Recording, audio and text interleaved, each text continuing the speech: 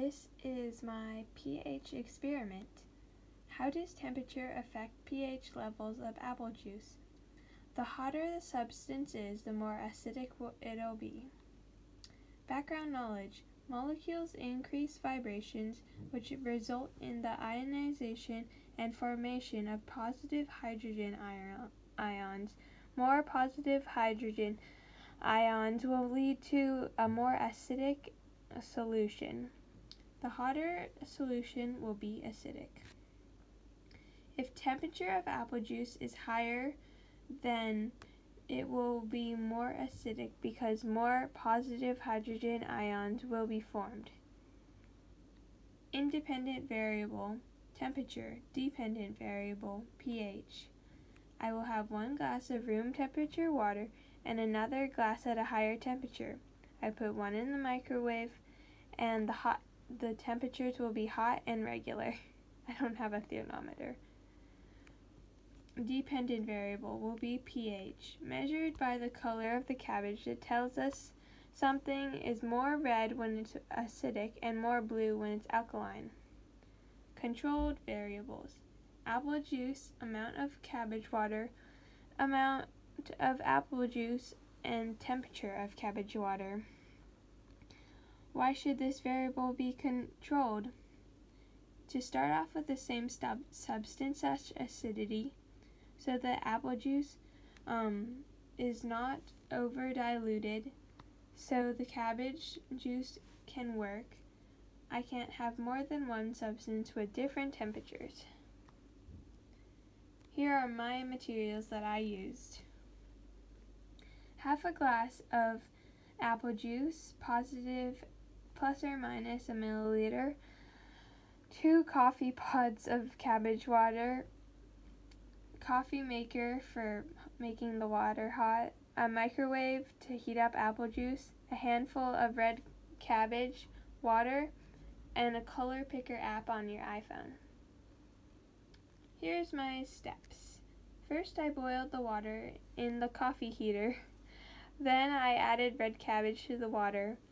Then I stirred the red cabbage leaves so the cabbage water was the only thing left, below half a cup of cabbage.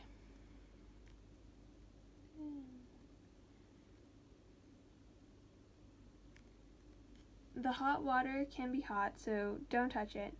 Just let it cool at room temperature while you prepare the apple juice. You can also use a refrigerator if you have one. Next, I put half a cup of apple juice in the microwave. The glass will be hot, so use a towel to handle it. Then bring room temperature half glass of apple juice to the lab station. Next, make coffee, but save the little pod. You can just throw away the coffee if you don't like coffee. Add 2 coffee pods full of cabbage juice to the apple juice. Watch for a color change.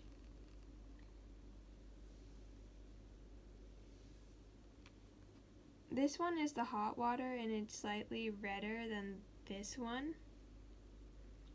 Get out your color picker app on your iPhone, take a photo of the apple juice with the same background for each, analyze these results. Remember that red means more acidic and blue it means more basic.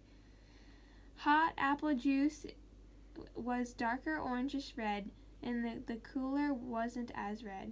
Cabbage juice turns red when more acidic. Hot apple juice was acidic. The hot apple juice versus the room temperature apple juice. Hot apple juice was a darker orange, still hot and acidic.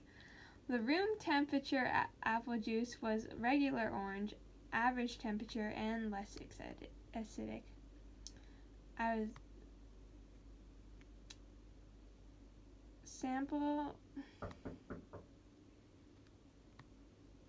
These are my requirements. Conclusion, I found that the hotter apple juice was more acidic. This proves my hypothesis. Put in the evaluation table Problem: I did not have a thermometer. Why this is significant. I could not tell how much hotter the apple juice was compared to the regular apple juice. Solution: I used touch to determine that the apple juice was much hotter. I wasn't at home, so I didn't have the proper materials. I would want to test again with thermometers and more apple juices with cooler temperatures. We're excited.